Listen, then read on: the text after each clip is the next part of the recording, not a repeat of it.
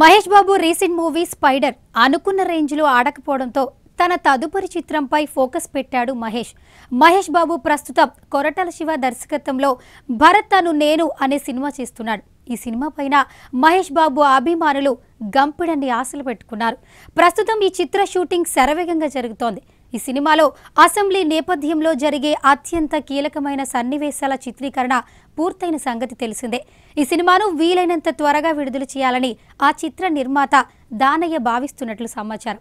ఈ సినిమాను వచ్చే వేసవి కానుకగా ఏప్రిల్ 27న విడుదల చేయబోతున్నారని రూమర్లు వస్తున్నాయి. అయితే తాజాగా ఆ విషయాన్ని చిత్ర యూనిట్ కన్ఫర్మ్ చేసింది.